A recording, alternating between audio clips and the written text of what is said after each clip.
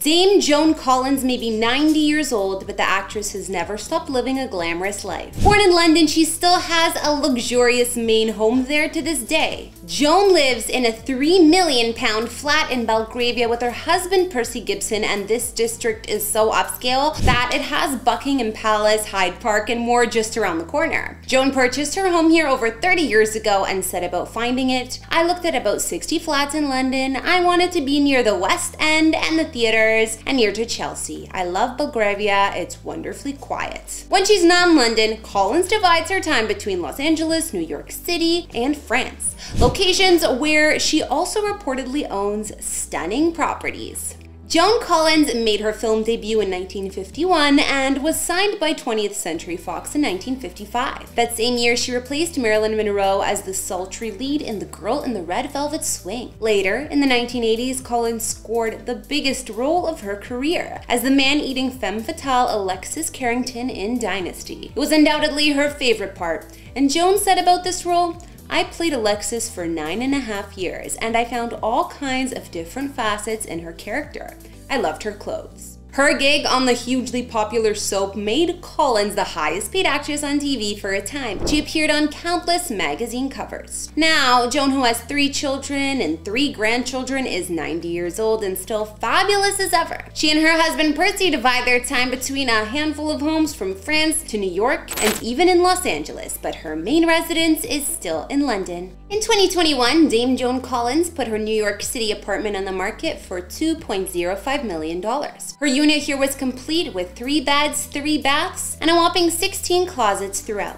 The 21-story Dorchester building is a post-war building built in 1957, and its close proximity to Central Park is a serious selling point. Located on 57th Street and Park Avenue in the heart of Manhattan, the Dorchester is known as a white glove co-op and is nestled within other residential skyscrapers on the city's Billionaires Row. Of course, residents here also get perks like a full-time doorman and concierge, while the building itself features a brand new fitness center and laundry room, as well as a parking garage for residents only. Joan's former apartment was situated on the 8th floor and spanned 2,200 square feet of space. It was actually 3 units combined into one much larger residence. The list price came at quite a steal, considering that Collins first asked for just under $3 million back in 2011. Other highlights of Joan's former Manhattan pad include 2 master suites located in separate wings, another guest bedroom, as well as the aforementioned 16 closets. Apparently, the amount of closets is what caught the actress's eye in the first place. I mean, can you blame her? At the time the listing photos were revealed, one of the bedrooms was set up as a home office, while the light and airy open-plan living room and dining room showcased the perfect entertaining space. The unit further had 3 exposures, and while the kitchen was on the smaller side, any new resident could certainly open up the kitchen too. During her time living here, Joan was known for hosting parties here with other celebs, including her sister, romance novelist Jackie Collins, actress Diane Carroll, and musicians Michael Feinstein and Neil Sedaka.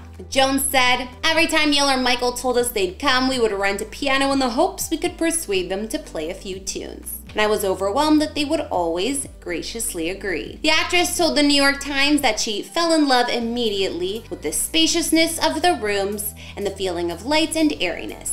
Joan and her 5th husband, Percy Gibson, who got married in 2002, purchased the Manhattan apartment that same year. While they were spending time in New York, it got to be less and less, thus deciding to let go of this home. Reportedly, Joan had been living in London, but summers at her home in Saint-Tropez in the south of France and spends time on her yacht in the harbor below. But those aren't the only locations that she has properties. In 2017, Joan Collins purchased a new glamorous property in Los Angeles for $2.1 million after selling her other place located nearby for $4.4 million. The Hollywood veteran actress's home here features 3 bedrooms and 3.5 baths, as well as a grand entrance hall. Located in the Wilshire Corridor neighborhood of LA, her condo is set in a full-service building, while the unit itself is north-facing and boasts 3,000 square feet of space with luxury and interiors. Details include floor-to-ceiling windows with views of the city and mountains, as well as large wooden double doors into the home that are a preview of what's to come. Past the grand entry hall with soaring ceilings, you'll find the great room sporting a massive fireplace, as well as a stunning formal dining room. Then, the kitchen is from the German luxury brand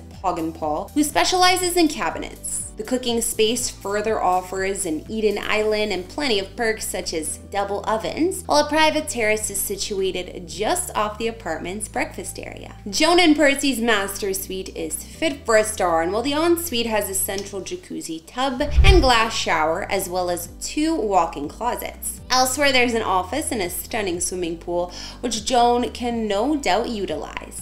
Additional highlights include 2 parking spaces, a secure and private elevator, as well as valet parking. While Dame Joan has stunning properties all over, she still calls London, England her main home. Unfortunately, her residence in Belgravia is also the one she keeps the most under wraps, most likely because she's lived there for over 30 years. Her luxury flat is situated in the poshest neighborhood of London, Belgravia, and it'd cost around £3 million. How posh is Belgravia, you may ask? Well, so much so that it has Buckingham Palace, Hyde Park, and other high-profile spots right on its doorstep. You'll find homes on sale that are well above the average, with some priced as much as £32 million.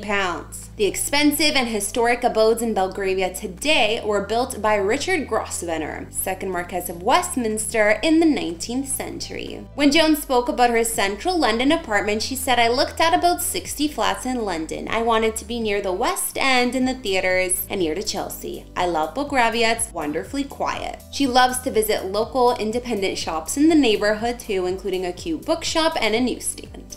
Joan has had a couple of close calls at her Belgravia home over the years though.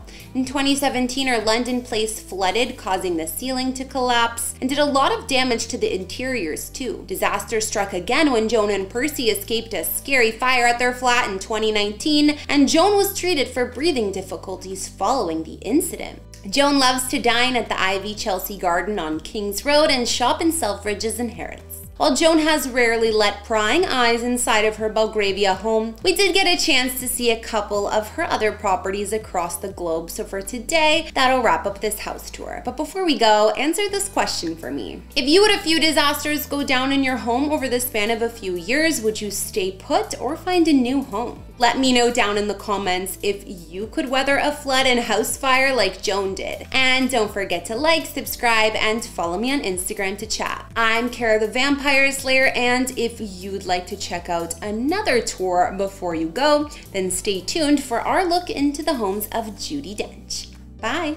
Judi Dench is an elegant and timeless actress who's had a charmed career in film and TV for decades. While she's a success in Hollywood, this UK native has preferred to spend the years of her life in her homeland, most notably in her historical farmhouse located in Surrey. Even after her husband's passing, Judi had continued to call the same village home, and it's hard to picture her living anywhere else. Also, Michael and I have dropped our own house tour of our new home that we moved into this year, so go ahead and subscribe to our personal channel if you want to see where we're living and more of what we're up to. In these videos, we don't reveal any addresses, and even though I've done a house tour of my own place, please do not show up at any private residences because it's not safe for anyone. Dame Judi Dench is easily one of the most successful and well-known British performers of all time. While she spent the better part of her earlier career performing on the English stage and TV, by the 90s, she'd explode into film with her performance as M through 7 James Bond films. Since then, she's gone on to be nominated for 8 Academy Awards, even taking one home for Best Supporting Actress for her appearance in Shakespeare in Love. Despite her success across the pond in Hollywood, Judi hasn't ever considered leaving her home country of the UK to live anywhere else. In the early 70s, she married her husband, fellow actor Michael Williams, and these two would spend their days together living in their longtime farmhouse in Surrey for the rest of Michael's life. Even after Michael passed away away in 2001, Judy continued to call the village of Outwood home, and over the years since, she's developed a remarkable relationship with the community, oftentimes coming to their aid too. It was also in large part because Judy still lived here that she finally met another man, the conservationist David Mills, who introduced himself to her after opening a squirrel enclosure at the wildlife center he runs near her home in 2010. So in many ways you could say that Judi Dench's relationship with the place that she calls home was fated in the stars. Hey guys, it's Kara the Vampire Slayer back with another exclusive house tour here on Famous Entertainment,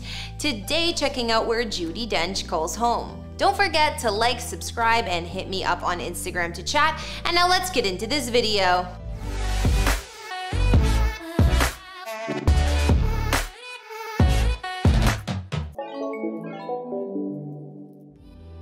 Judi Dench's longtime home is nestled into the East Surrey countryside in the United Kingdom. If you were ever to visit, it's there that you would find a tiny little village known as Outwood that, despite its population of less than 1,000 living souls, has a very famous citizen living here. This picturesque town is located on the Tandridge district, and on the very outskirts lies the quaint farmhouse home of Judi Dench, who has lived here since the 1970s. Judi's home was originally built as far back as 1470, and the interior of the property is said to be as large as 7,000 square feet of space. Unfortunately, Dame Judi has never invited us into her home to take a look at the place. After all, she's not exactly part of the TikTok generation, if you know what I mean. And the closest we've ever come to sneaking a peek at the inside is on her grandson's social media platforms. According to the Surrey media sources, her home is said to include a separate cottage as a guest house, workshops,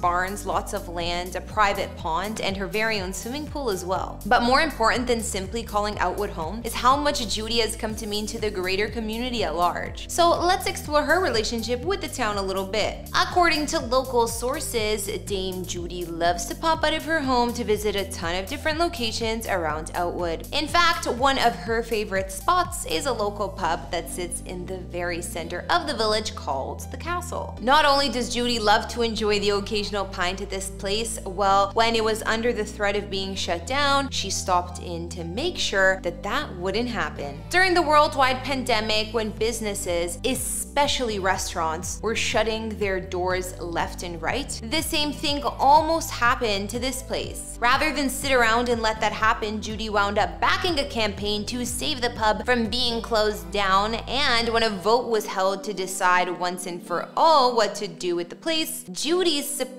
of preserving the pub went a long way. It was decided to list the business as an asset to the community and give it a 5-year reprieve, under which plans to alter it in any way would be denied. And preserving the local pub isn't the only thing Judi has done for the village of Outwood. She also helped open the renovated community center known as Lloyd Hall in 2015. Back then, this institution underwent a £500,000 renovation following long-standing structural issues that threatened to put it out of commission for good. So Judi lent her name and cachet to the project while also showing up to cut the ribbon when the center was reopened, drawing a crowd of over 200 people, which is literally a third of the town's population. Then there was the stamp of approval that she gave to the upgrades at the village's local movie theater. Formerly known as Oxted's Everyman Cinema, Judi has been frequenting this spot to catch her favorite films for as long as she's lived here. And when the theater finally underwent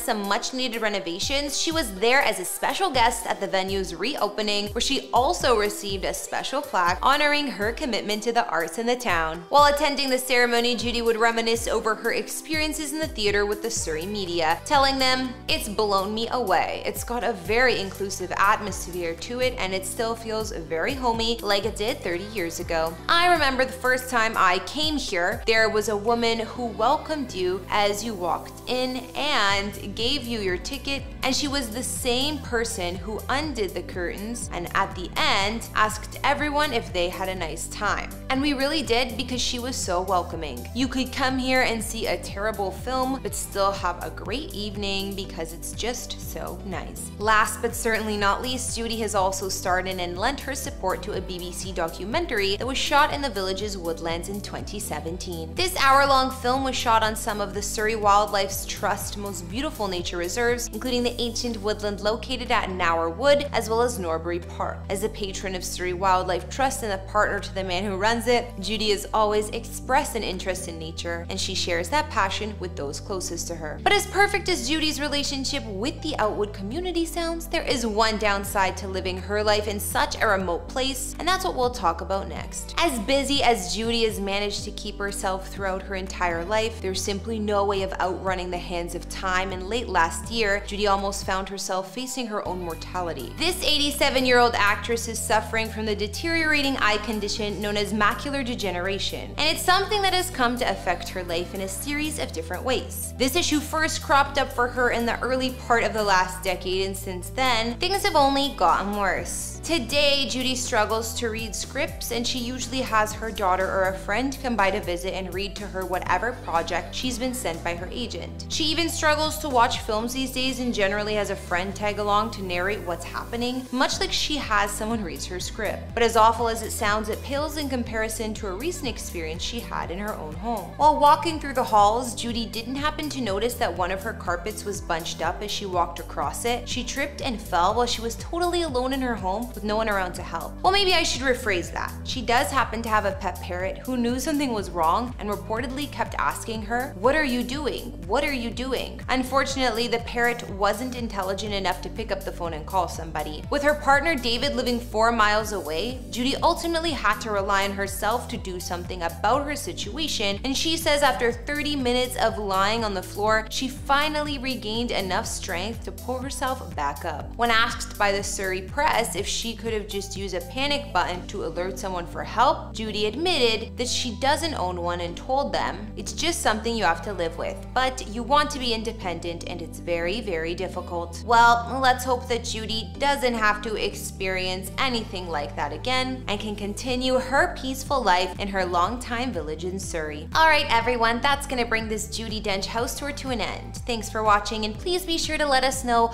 what you thought about her longtime home and bond with the community down in the comments down below.